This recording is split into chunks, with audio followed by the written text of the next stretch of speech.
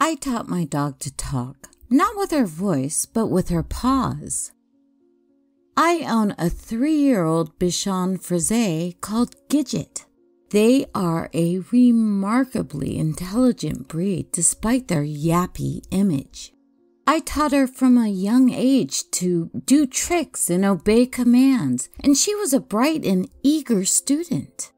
I always felt she had a lot to say. So, when I saw videos on TikTok and Instagram of dogs who used programmed buttons to indicate their needs, I thought I might try it with Gidget. I bought a pack, recorded my voice on the buttons. I kept it simple at first. I gave her buttons to make requests and ask for things. Outside, food, water, treat, play. After she had mastered those, I added more. I gave her options about where she wanted to go, what things she wanted to eat. She soon learned to pair the buttons up. Outside, park, food, chicken. It was amazing to hear her preferences, to know why she whined or barked. As she grew more confident, I added more buttons. These were more philosophical and used concepts rather than nouns and verbs. I wasn't sure Gidget would be able to understand them, but she picked them up so quickly I wished I had introduced them sooner. We discussed the weather, dreams, emotions. She was soon able to tell me if she was happy or sad, tell me she had a bad dream, and ask for a particular toy for her playtime. I became obsessed. Her little brain was able to express so much more than I'd ever suspected. I added more buttons. Soon she was able to tell me her mood, ask pertinent questions with the why button, make decisions based on what I suggested. She also liked to look out the window and tell me what she saw. It was so interesting. Whilst I might look out of the window and see my neighbor carrying groceries from his car, Gidget would watch the same scene and tell me about the bird she had spotted or a stray leaf she had seen caught by the wind. I was able to see the world through her eyes. She'd been using her buttons to talk for over a year before things started to get disturbing.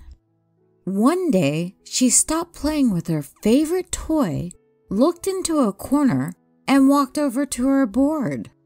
Very deliberately, she selected the button for dark. I laughed. It was daytime and the sunlight was shining into every corner. No dark, I told her. Light. It's daytime. No dark. I used the buttons to reinforce my message.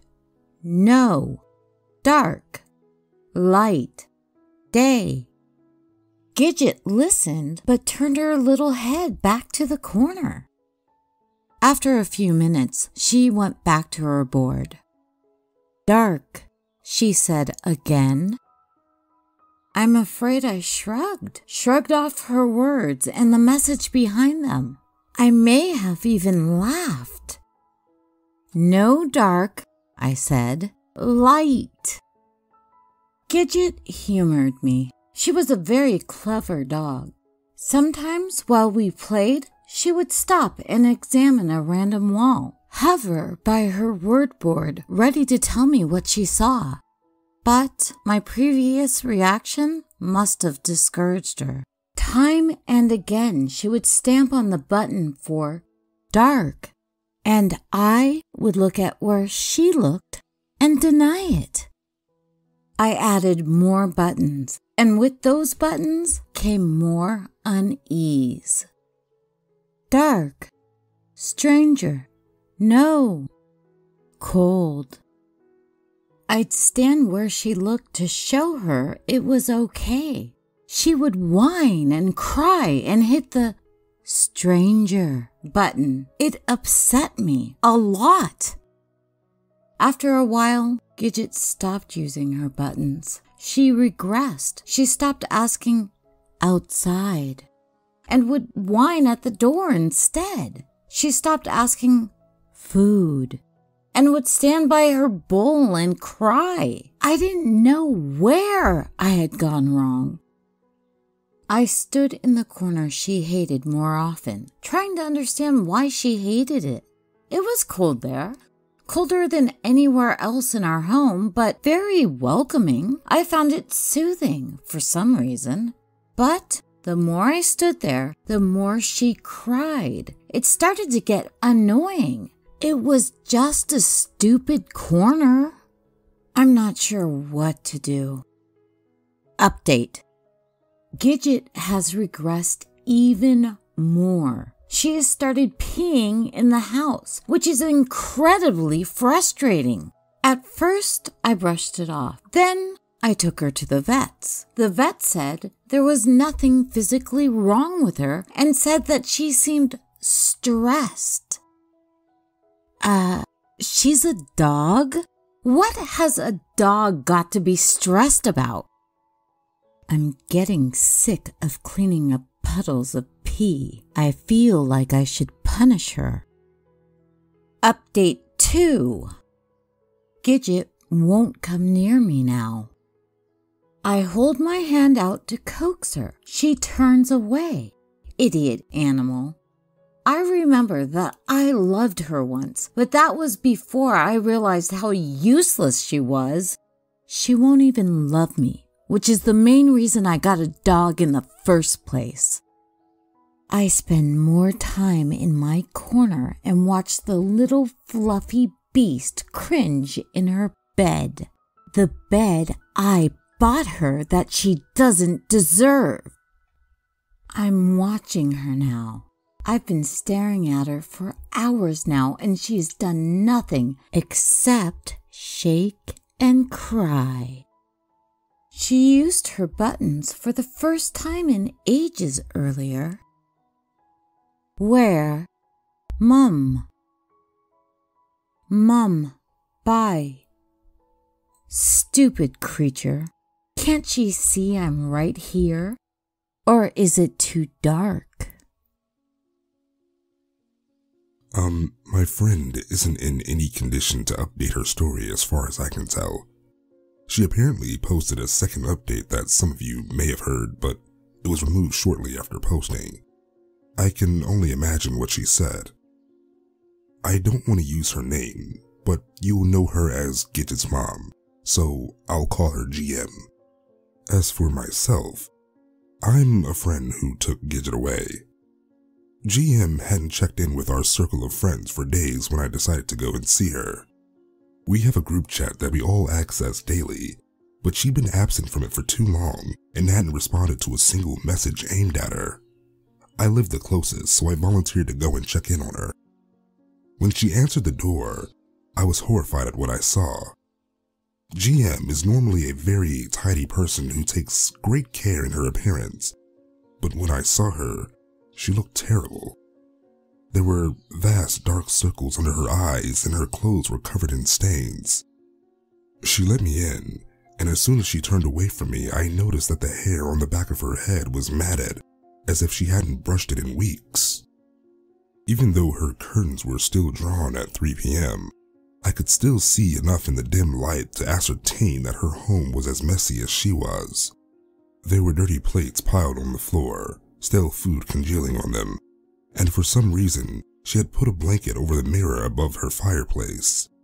What shocked me more was the state of Gidget, though. It was a running joke in our friend group that GM treated Gidget like her baby. Gidget was completely spoiled and pampered with regular visits to the groomers and an entire wardrobe of little outfits, but the small white scrap I saw cowering in her filthy bed didn't look like the princess I'd come to know and love. Gidget looked like one of those dogs they use in adverts and animal charities. She was trembling when I saw her, but she still managed to wag her tail, giving me a warmer welcome than GM had given, and she scuttled out of her bed, coming towards me in an awkward, crouching gait I'd never seen her use before. I didn't know much about dog body language, but it was clear to me that Gidget was badly frightened of something, or someone. I didn't like to imagine what had been going on, but judging from GM's appearance and the state of her home and beloved pet, it was an understatement to say that something was terribly wrong. I'm afraid I assumed that GM was depressed. It wasn't something she was prone to my knowledge, but there was a first time for everything. I tried to be as upbeat as possible. I didn't mention how awful GM looked, but I did instinctively start to tidy up a little. I didn't know what else to do. I bustled around her flat, picking things up, recounting such news of our other friends' activities I thought she'd like to hear. GM's silence was unsettling, and being around her made the hairs on my arms prickle. It was ridiculous, but I have to admit that I was scared of her. Something was incredibly off. Not just the mess or the sour smell or GM's withdrawal. Not even Gidget's cowed attitude, which I probably could have explained had I not wanted to consider what GM might have put her through. GM is, always has been, a very sweet person, totally devoted to her dog. I didn't want to think that in her current state, she might have abused her baby, but I couldn't completely discount it. I felt her behind me as I tidied her kitchen. She stank and reeked like rotten meat, body odor, and old piss. I tried to keep up my chatter so she wouldn't know something was wrong, and for some reason, it was very important that she didn't know that something was wrong. She was like a dark shadow hanging over me, looming in fact. At one point, I turned and saw a big steak knife lying unattended and put it in the dishwasher just for something to do, so I wouldn't have to make eye contact. Now I was there, I regretted coming. It made me sick to my stomach to be in her presence. The feeling of unease I felt upon entering had only gotten worse. I looked around her flat for an excuse to do something else and saw a little puddle on the hardwood floor. It looked very much like Gidget had peed there. I hoped it had been Gidget and not GM. I made my way to the mop, but GM stopped me. She was very distressed. Her face was right up to mine, and I could smell her breath. It was sweet with rot, thick with something meaty. She told me she didn't want me to do anything else, not with her voice, but with her eyes, and despite the danger I felt coming off her in waves as strong as her body odor, I couldn't just leave. I told her I wanted to help her, or something like that. I was in no fit state to form a coherent argument. "You can do something for me," she said, and then I realized it was the first time she had spoken since I entered her flat. Her voice sounded very strange, although strange isn't a deep enough word to describe it. It was guttural and thick, as though she were holding phlegm in the back of her throat and the words were bubbling through. It's the voice an open grave would have if it could speak. The voice of a basement door covered with cobwebs held ajar with a spike of bone as a doorstep. I asked her what she wanted me to do for her, and her eyes flickered then. Maybe it was just the poor lighting, but for a moment, it looked as though she had a second set of eyelids beneath her usual ones, like a crocodile, almost transparent but with a smoky glaze to them. The corner of her mouth twitched as if she wanted to smile, but then her face became serious again. Her lips moved without sound, and now her eyes bulged a little as she huffed rancid breath against my skin. There was a struggle going on inside my friend, and I hoped she was winning. "Take Gidget," she said, coughing the words out as if they hurt her. She was holding my arm so tightly it hurt, pinching the nerve by my elbow until I felt my arm go numb to the shoulder. I can't remember what else she said.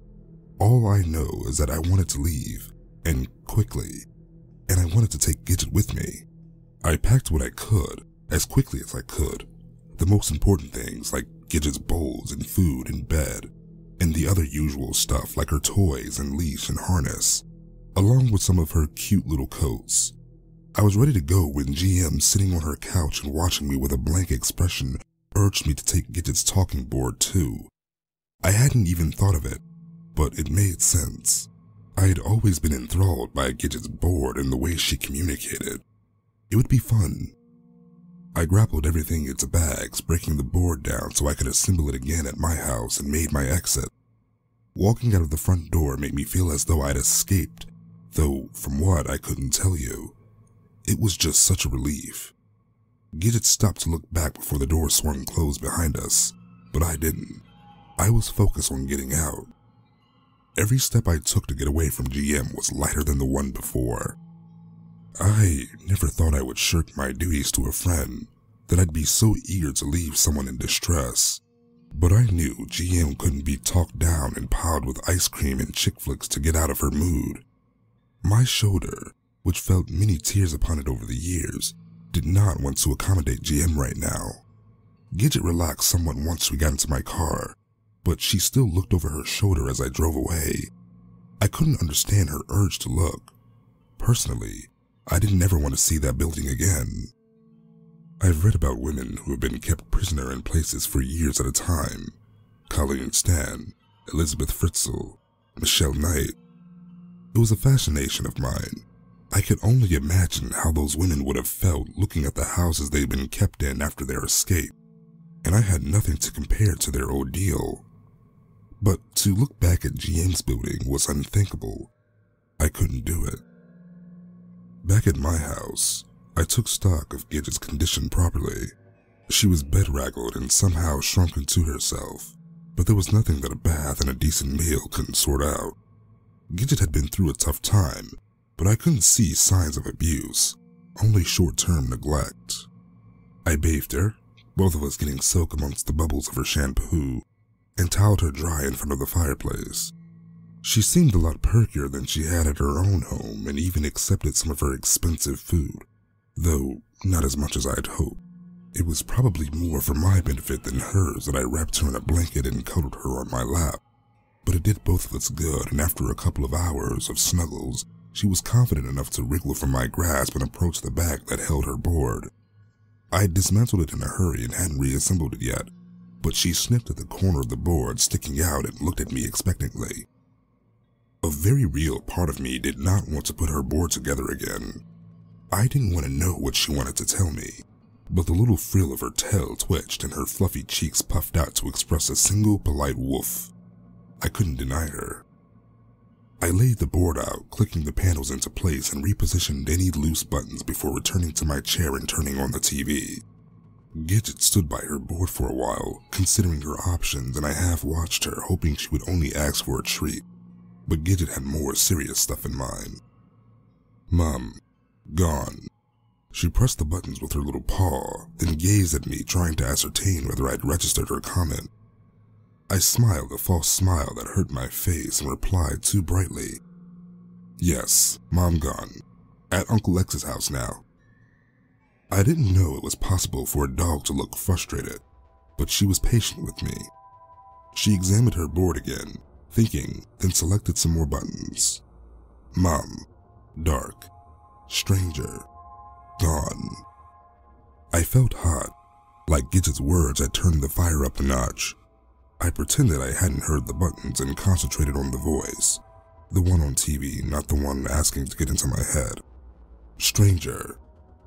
Gidget didn't just press the button, she stamped on it, emitting a little aggravated snort. Dark, stranger, bye, Mom. I glanced at me, then, help, Mom, bye, stranger. I pretended I didn't know what she meant. I laughed a sound that was jagged and false. Bedtime now, I told her, turning off the TV. Do you want to sleep with Uncle X? Gidget regarded me for a long time, then appeared to give the dog version of a shrug. She sighed and plodded towards my bedroom, not looking at me. I'd let her down, but it appeared Gidget was a lot braver than I am. I didn't sleep well.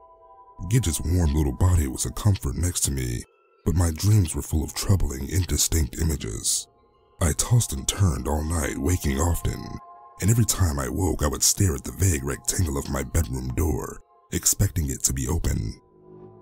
I dreamt that someone was leaning over me, someone with negative intent, someone with breath that was scalding hot yet made frost form on my face. More than once, I woke up to find out that I'd pulled either the covers or my own pillow over my head as though I was hiding from something. My sleep that night was ragged and sparse, and when the sun finally rose, I was wearier than when I had gone to bed. I didn't want to experience a night like that again. I made coffee in the gray pre-dawn light. I didn't even think about going back to bed. Gidget joined me, looking as tired as I felt. Her perfect little white curls were scruffy and flat, her ears droopy. She didn't look at me for comfort as I looked at her, but went straight to her board and yawned before pressing her buttons. Help. Mom. Bye. Stranger. She flopped down onto the floor by her board, exhausted. I didn't know what to say. I didn't have the energy. I sat down with my coffee and stared at the blank TV. I thought that I should call some of our friends, but it was far too early. Everyone would be asleep. Everyone except whoever it was ringing my doorbell. I thought it might be the postman, though he had never called so early. Barely awake, I put my cup down and heaved myself out of my chair. Gidget was up and alert all of a sudden, staring at the door, her little body rigid with a slight tremor running down her spine. No. She stepped on the button as I walked towards the door. It's okay, Gidget, I told her, still sleepy. Uncle X, get the door. No, no, no, no. She pummeled it repeatedly, ears flapping as she bounced. Stranger, no. I looked through the spy hole in my door. It gave me a fisheye lens view of everything outside. Someone was standing slightly to the left of my door, just out of sight. I lifted my hand to release the deadbolt, and again Gidget stamped on the no button. The imperative behind the robotic voice made me pause. It was a recorded version of GM's voice, made unnatural by the repetition, and the more Gidget stamped on it, the more desperate it sounded. I squinted through the peephole again. I could see a shoulder and most of an arm. Who is it? I asked. Never had I asked for identification before. The figure on my step moved and came into view. It was GM, looking as scruffy as she had before. She was smiling, an expression that looked strange on her crusty face, and one arm was behind her back. The other arm reached up, the attached hand ringing the doorbell again. X, it's me, she said, sounding exactly how she should, her voice normal now. I'm feeling better. I've come to get Gidget. It should have been a relief. GM sounded fine and I was already exhausted from looking after Gidget, but I did take my hand down from the deadbolt. Gidget was frantic now, pouncing on her buttons just out of my line of vision. GM's metallic voice spoke to me over and over. No. Stranger. No. Mom. Stranger. Dark. No. I sighed, put my head against the cool wood of my front door. I can't let you in, GM, I said. I don't know why, but I can't. Something thumped against the outside of the door right where my head was placed. I moved then, stepped away just a split second before the point of a knife appeared, piercing the wood. I stared at it without comprehension and watched as it disappeared again. Open the door, X, said the voice from the other side. No. I couldn't tell if it was me or the voice from Gidget's board who spoke, but it didn't matter. The thing on my porch screamed and I heard rapid footsteps. When I looked outside again, GM was gone. Swaying on my feet, I wondered if I locked the back door before going to bed last night. I usually did. I'm hoping I did. But I did hear a weird squeal just now that sounded like the old hinges on my back door opening. It might just be my imagination, but for now, I'm crouched in my bedroom, Gidget close by my knee, and her entire attention is trained on my bedroom door. I feel like I should call the police, but I also feel like writing this down is more important. Strange. I can hear noises in my house. What should I do? I mean, it's only my friend out there, if anything. If you're not caught up, I suggest you go back to the beginning. It hurts to say this, not just physically, but that too. I'm covered in bruises and there may be some cuts too, but I'm alive, and so is Gidget. I know most of you are more worried about Gidget. This may take more than one update. I have a lot to process, plus I'm in a hospital, so I beg you for your patience. After that last incident, I did the sensible thing and called the police. I sat hunched in my own bedroom with furniture in front of my door and my friend's dog huddled by me while I was on the phone with the police. I stayed where I was, on the phone to the woman in dispatch, and listened to the police tear through my house. There were no dramatic gunfights. I live in England after all, but there was some impressive sounding footfalls pounding around. It seemed to take hours before they called all clear, but after looking at my phone, I realized it had only been 10 minutes. I came out of hiding then, clutching Gidget to my side. She was very happy to see the police officers, and even licked a couple of them. My back door was intact, the lock still in place, and they had gained entry through the front door, they told me. That didn't seem right to me, but I was very tired, and I thought that maybe I hadn't locked my front door at all, which gives me shivers knowing GM could have burst through at any time she wanted. They took my statement and a description of GM and asked me if I had a friend or family member I could stay with. It was heavily implied that they recommended I don't stay at my home, and I agreed. But although I did have places I could stay, GM knew most of the addresses, maybe all of them. We were a tight-knit group and many of my friends were her friends, so I decided to stay at a motel. I packed the basics for me, and again within hours was packing Gidget's stuff. I made sure to pack her board. Gidget knew a lot more than I did. The place I had chosen was comfortable and anonymous. The decor was exactly what I would have expected, neutral and inoffensive, and Gidget had her own bed. She settled down quickly, not even glancing at her board, and fell asleep within minutes of our arrival. I lay awake a lot longer, listening to Gidget's high-pitched snores and trying to process everything that had happened. I should have assumed that GM had some kind of breakdown, but my instincts told me otherwise. The sensations surrounding her were far more complex and didn't feel natural at all. GM was my friend, and I felt like I could accept a psychological break far more easily than what I'd felt. I felt evil when all was said and done, a separate entity from my good friend that would only be happy with my death. I tossed and turned, but eventually fell asleep to troubled dreams. My dreams did not reflect what I'd gone through. Rather, they were far more mundane and irritating. I was late for an important meeting, and I was wearing inappropriate clothes. My car wouldn't start, and I tried to walk to the meeting, but I got lost along the way. It was a dream I had many times before, but this time, amongst the dullness of it all, little things crept in that I wasn't used to. Whilst I struggled to get my car started, there was a figure, barely registered in the background, hanging from a tree. And whilst I walked along a muddy road in heels in my old PE kit, someone was following me, and always ducking out of sight when I turned around. I didn't sleep well, but when I woke up as the newly gray dawn filtered through the curtains, Gidget was still asleep, and I counted that as a positive thing. I let her sleep. I laid her food and water bowls down where she could easily find them and assembled her word board should she feel the need to communicate. So there wasn't much else I could do for a sleeping dog.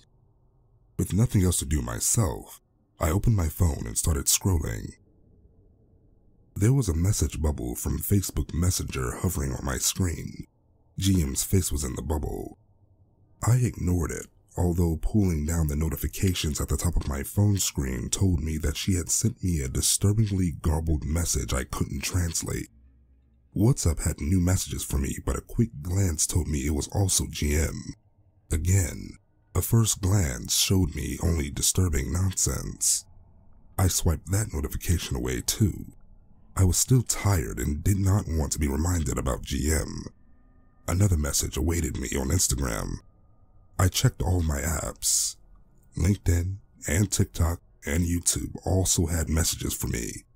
My new Reddit account had similar notifications. Even my bank app had a fresh message I didn't want to read, and whilst it was impossible for GM to access my bank app to leave me a message, it was indeed from her, or whatever was inside her. Everywhere I went, GM was waiting for me. I opened Google. I'm not sure what I was going to search for, but whatever it was left my mind when I saw the Google logo. I know Google changes the logo to a picture for special occasions, but I couldn't imagine what the occasion could be that would require a grainy, partially animated photo of a door.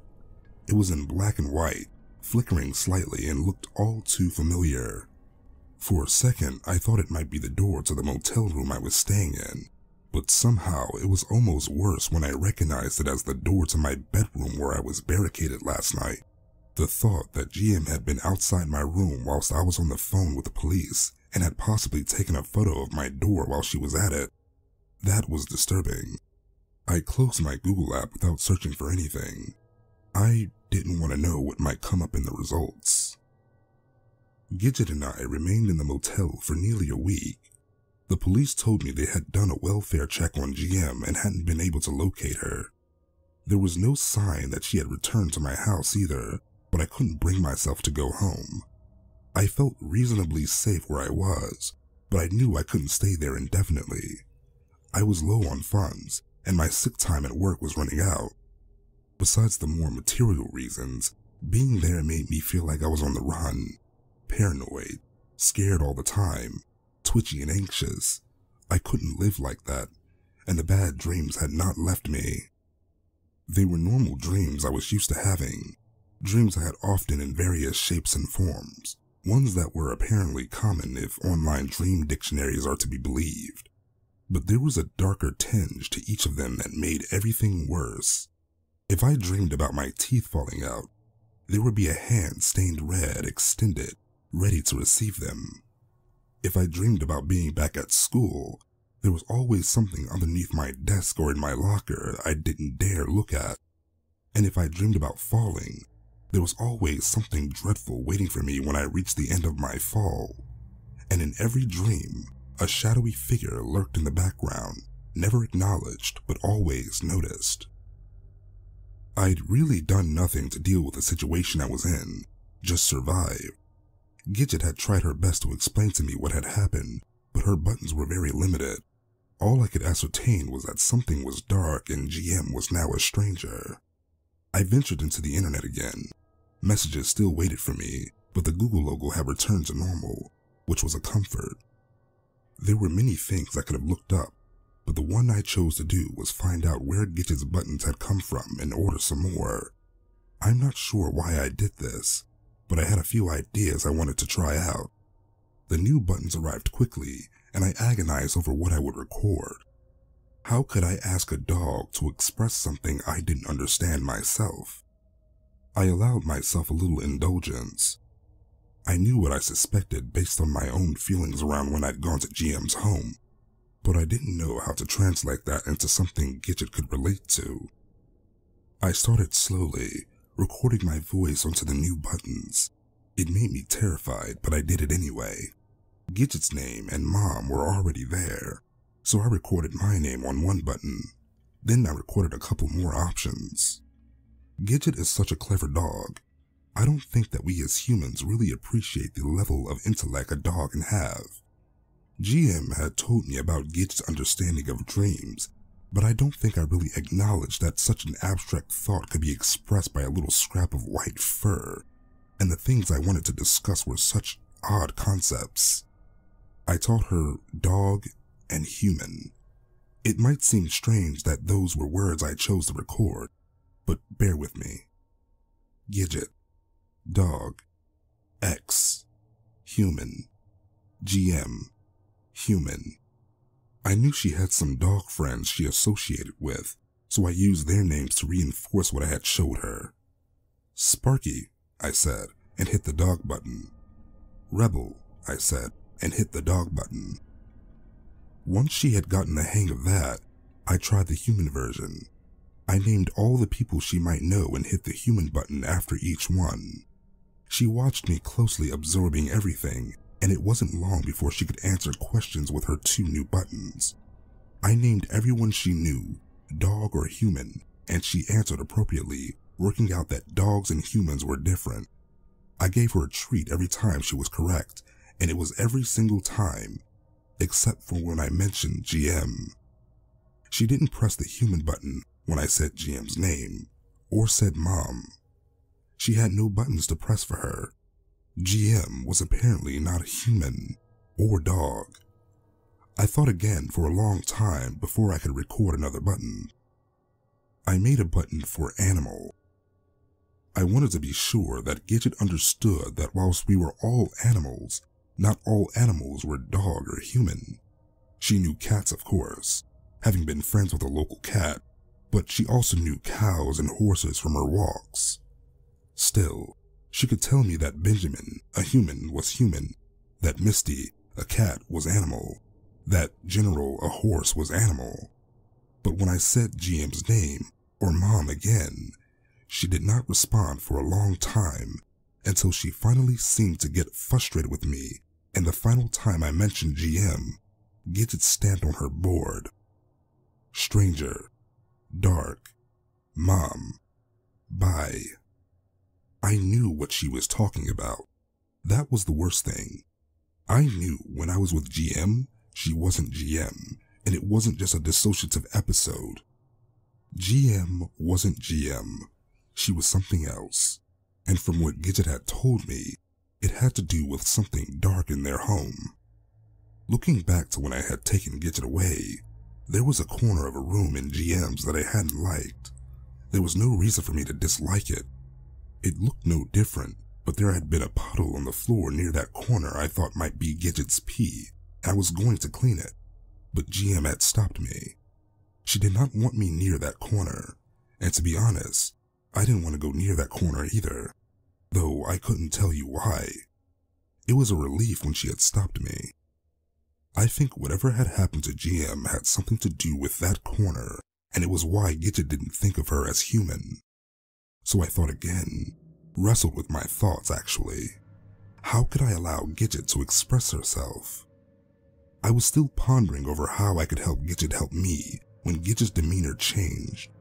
She went stiff, digging her little paws into the motel room carpet and cocked her head as if listening to something I couldn't hear. She growled once, a tiny sound almost buried deep in her throat, and looked over my shoulder. I felt paralyzed. All the fear I'd been experiencing in the past days suddenly brought to a head. Stiff Gidget did a strutty little walk over to her board and, looking over her shoulder the whole time, stamped on her buttons. Stranger, Mom. She hesitated, considered all her buttons. I don't think the word she needed was there, so she tried to adapt. Home, she said. Home? Whose home? Was GM at my house again? Where's Mom? I asked, my tongue almost glued to the roof of my mouth. It felt as though all my saliva had evaporated. Gidget looked over my shoulder again and gave a little shudder. Home, she said, pressing the button with a stiff paw. And then I remembered. GM's world had revolved around Gidget, and she had a little saying I heard more than once. Home is where Gidget is, GM would say as she snuggled her dog. Gidget was here, so maybe this was home. And maybe GM was here. I have to stop now. I'm sorry to leave you all hanging, but I'll update you as soon as I can. I have statements to give to the police and medical attention to receive, so hang tight. I'll be back to tell you the rest. I'm sorry for the delay. Things have been hectic. So many things have happened, and I'm trying to get everything in an order that will make sense.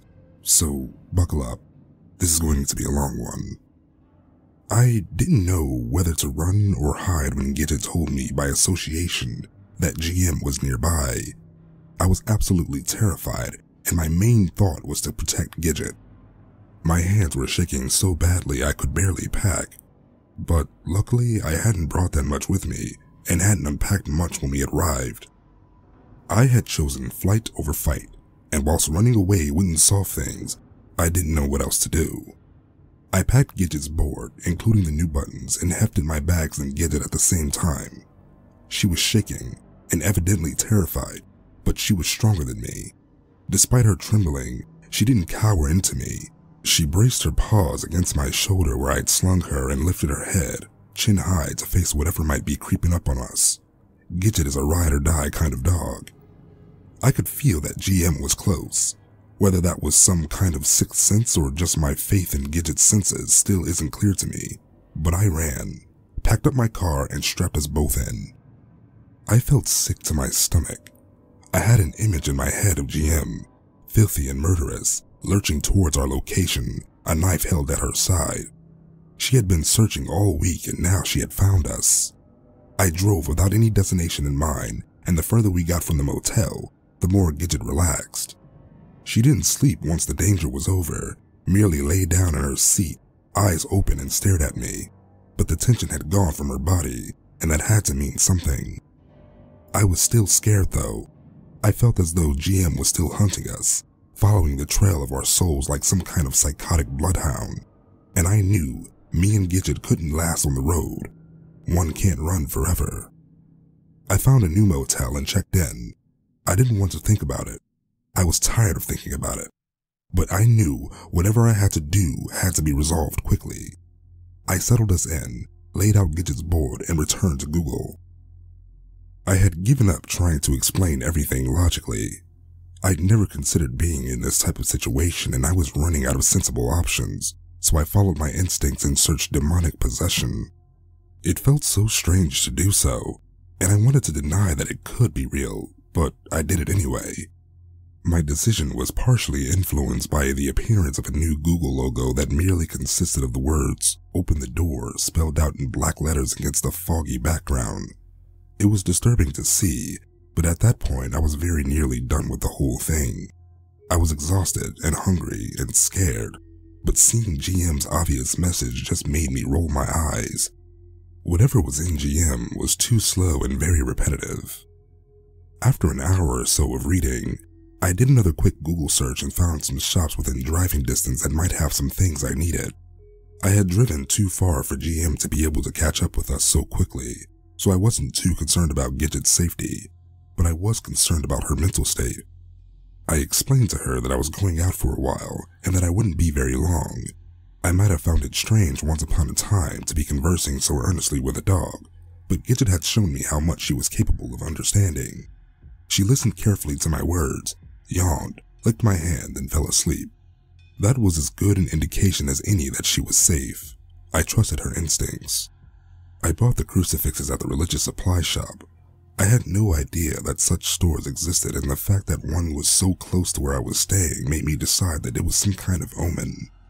I got a big crucifix made of wood with a realistic Jesus carved on it. Someone had put far too much effort into chiseling abs onto him. I also got 2 silver crucifix necklaces, a larger one for me and a small one I could attach to Gidget's collar. I bought a Bible too, just in case it came in handy. I felt like I was stocking up for a vampire attack. At that point, I wouldn't have been surprised if the shop had also sold pre-sharpened steaks. My next stop was a place that sold herbs. I bought a bunch of white sage that I wasn't sure what I was going to do with, but which had seemed important according to what I'd read online. On the way home, I stopped at a church along the way. I had a large water bottle in the car which was nearly empty, so I drank the contents and went into the church. The front was by the door, so was a priest. I wasn't sure what to say to him, but I held my water bottle and asked if I could fill it. I thought I might have to be sneaky or come up with a valid excuse, but he waved me in without comment or judgment. He watched me as I held the neck of the bottle underwater. "House haunted?" he asked with a half smile. "Friend possessed," I said, and we both laughed. I could have asked him for help, I suppose, but it all seemed so fantastical it didn't occur to me. I should really have asked him for help. Instead, I went back to the motel and Gidget. Gidget was still asleep, and while I don't want to wake her, I did want to make sure she was protected. The first thing I did was slide the smaller crucifix off its chain and clip it to her collar, right next to the tag with her name on it. She wagged her tail at me. I hope it would be enough for now.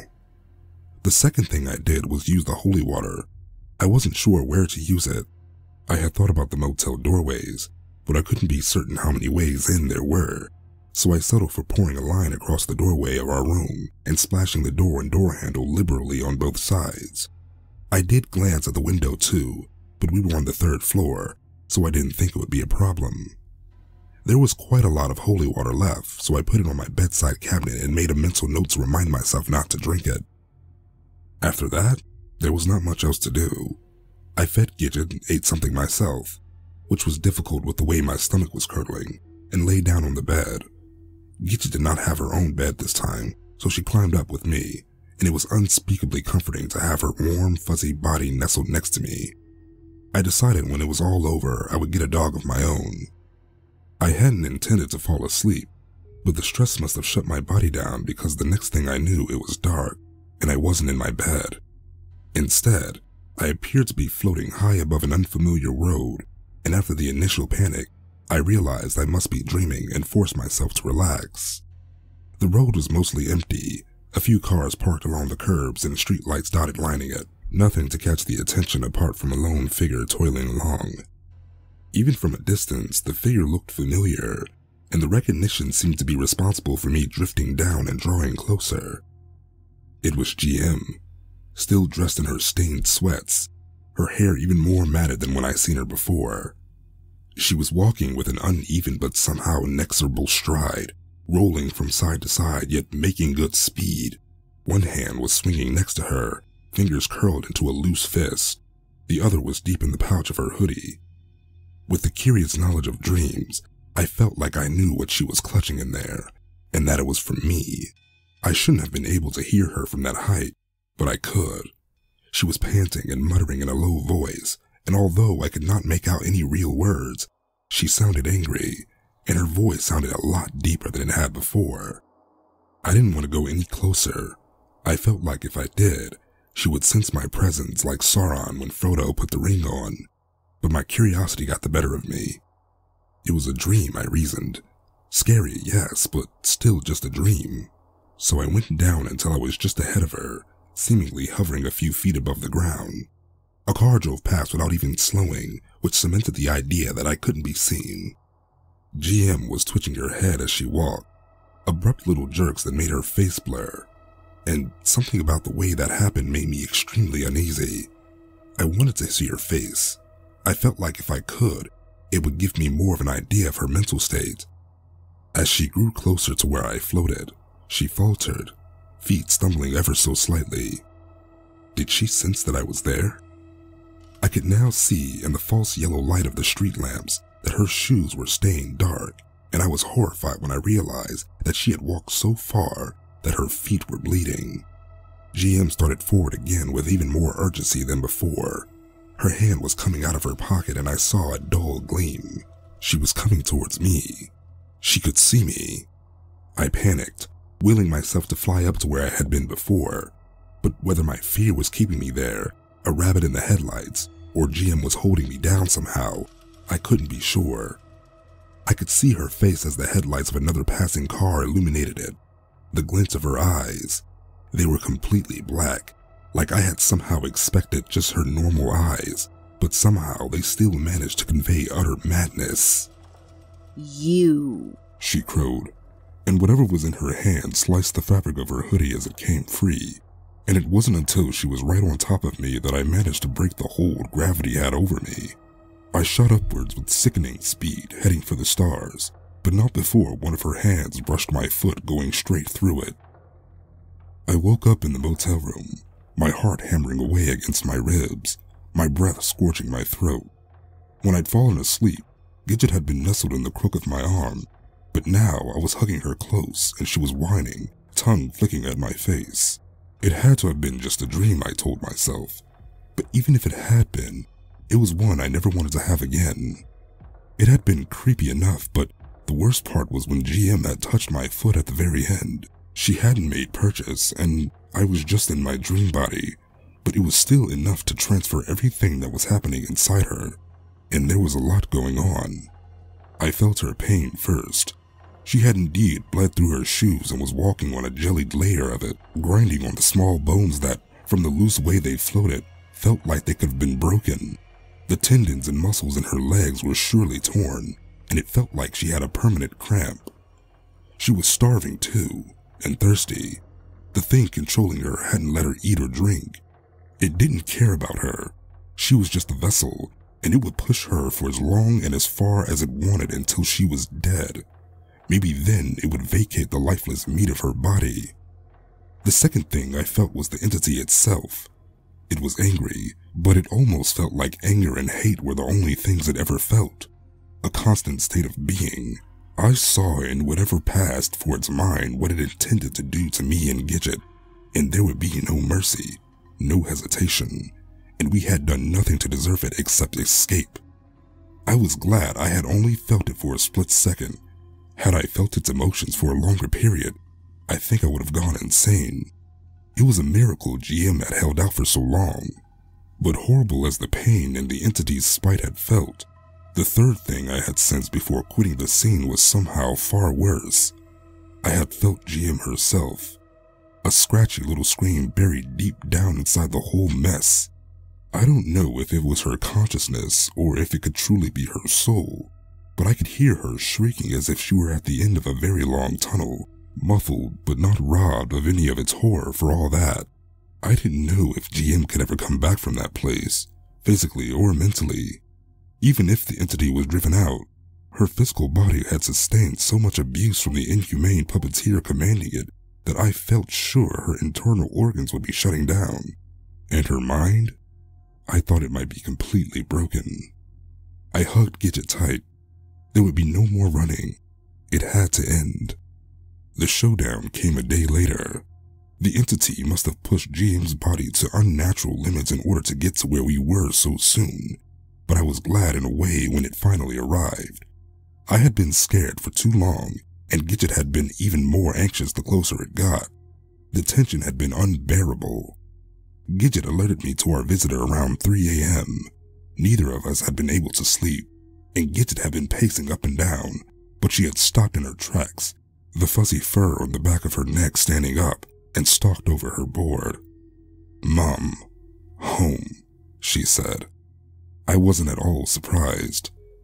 There was a chair in the room I had wedged against the already locked motel room door, but now I retrieved it and turned it to face the entrance.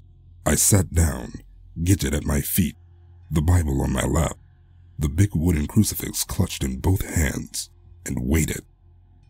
It didn't take long for me to pick up on the presence of the thing inside GM.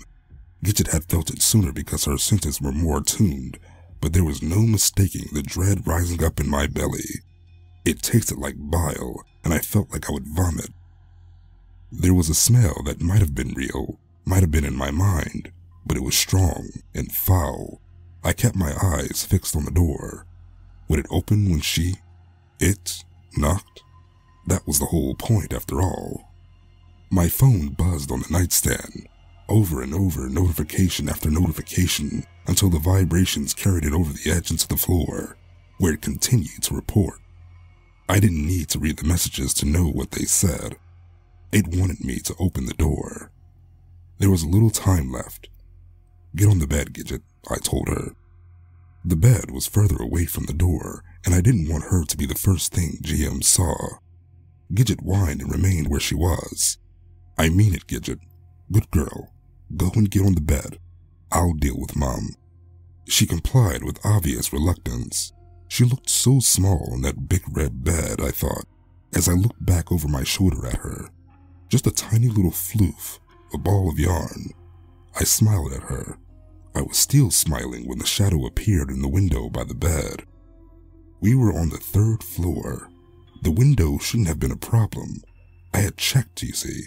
Checked for drain pipes or fire escapes or anything like that, and it was just all the way up to our window. But it didn't seem to have stopped GM. She had somehow climbed up there, and she hung framed in the window, grinning at us. I saw her very clearly before the light went out and the window broke. She had lost so much weight it didn't even seem possible, and her skin hung on her bones. 2 of her front teeth were broken, and the jagged edges gnashed at her bottom lip as she smiled. The bloody hand lifted in a wave, so she was hanging onto the window still with the other. Her nails were missing. No doubt from her impossible climb, and the spongy fingertips touched the window, daubing a crooked smiley face on the glass. The light went out then, just as her hand was doubling into a fist and drawing back, and I got out of my chair so quickly it toppled, the Bible falling from my lap. The crash seemed deafening in the small space. I could see very little, the only light coming from a distant street lamp, but it was enough to see the hunched shadow that once been my friend launch itself through the window. The broken glass still in the window frame had formed long spears that didn't deter her, but they did slow her down. She was reaching for Gidget with frantic, grabby hands, but the glass pierced her and held her in place like a beetle on a pin. I didn't have time to process what was happening, or to make an informed plan of action, but I did the only thing I could. I hadn't been sure when I bought it what use the huge crucifix would be, but it turned out to be very useful indeed at knocking GM right the fuck out. Gidget hadn't moved. As tiny as she had faced the threat with the spirit of a Caucasian mastiff, and even when GM was still, she didn't let her guard down. GM's hands had just about bridged the gap between the window and the bed, leaving bloody handprints on the covers, but now they dropped into the floor. She hung over the sill, hair dangling, arms limp, and I didn't know what to do. I'll be honest, I thought about hitting her again, hitting her as many times as it needed to finally set her free, but she had once been my friend, and more practically, my knowledge of the law was sketchy when it came to bludgeoning intruders to death, so I called the police instead and took a look at what I had to hand. I doused her with holy water first. Her body twitched at that and she let out a feeble cry, trying to lift her head. My instinct to help her was strong. She sounded so pathetic, but I wasn't going to get much closer than I already was.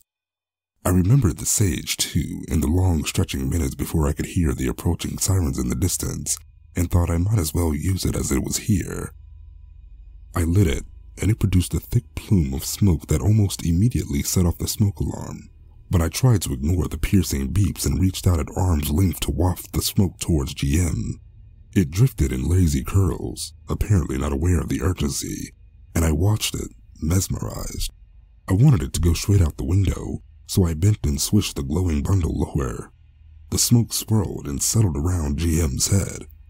She reacted again then, lifting her head and fixing me with a furious gaze.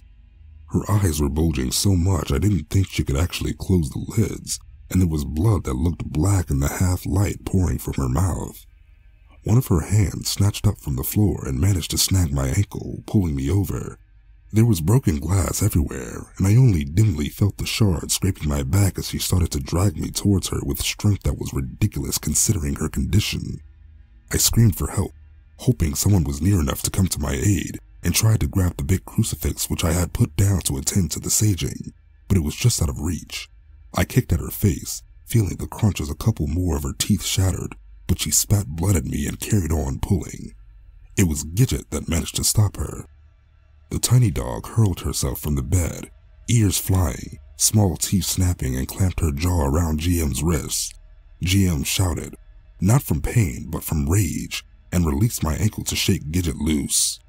Her fingers were twisting to reach Gidget's collar, but she shrieked again when the little crucifix next to Gidget's name tag touched her skin. She threw her arm back, intending to smash Gidget against the wall, but Gidget let go of her wrist just before impact and rolled away unharmed. I grabbed the crucifix then, scrambling my way through the broken glass until I reached it, and I was just about to smash GM over the head with it again when the police arrived. I'm told that they had to wrestle it from my hands, but I don't remember much about that. And now we're pretty much up to date, apart from the aftermath. I'm very tired after writing all this, so I'll give you as brief a summary as I can whilst hopefully covering everything. GM is dead. Not from the blow to the head I gave her with the crucifix, but from the deterioration and damage her body had undergone whilst under the power of the entity, combined with the injuries from the broken glass. They did all they could to save her, but she was far too gone. They said it was astonishing she'd managed to do the things she'd done in her condition. The authorities are staunchly blaming mental health, and I suppose it's a reasonable conclusion under the circumstances, but it's not the truth. I was there, and I saw the entity leave her body once the vessel was no use to it anymore. I remember that part. nobody else saw it. I think that maybe my own mental state had heightened my abilities so much under all the stress that I was momentarily given the power. It was a blurred thing. Dark. Very dark.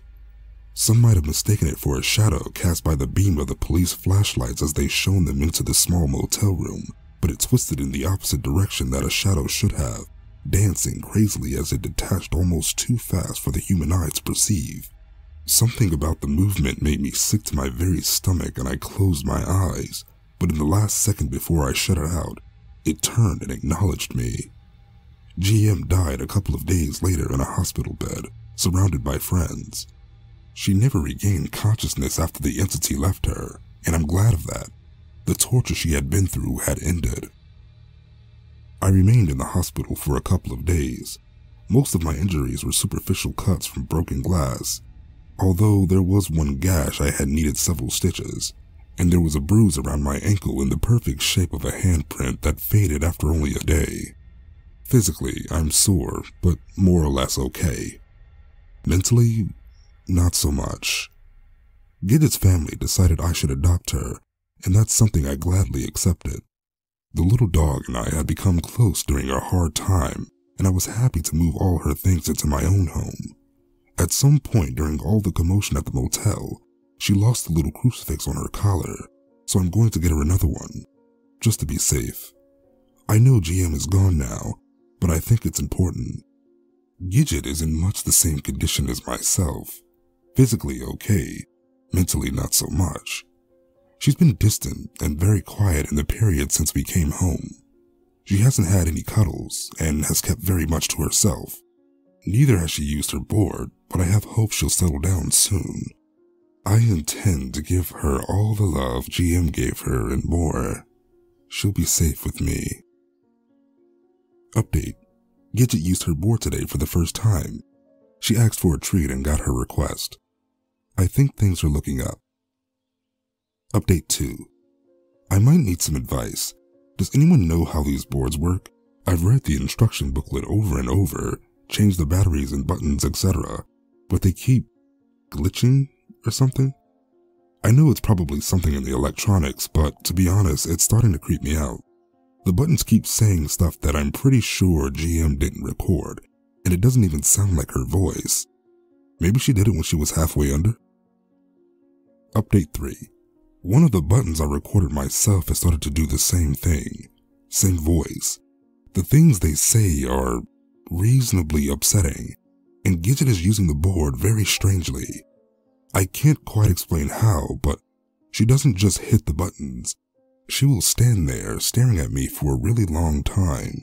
Then just when I'm getting really freaked, she'll press a button without looking at the board, watching me for my reaction the whole time. I really want to be wrong. Honestly, I do. But the way Gidget keeps looking at me, I keep wondering where that entity went after it left GM.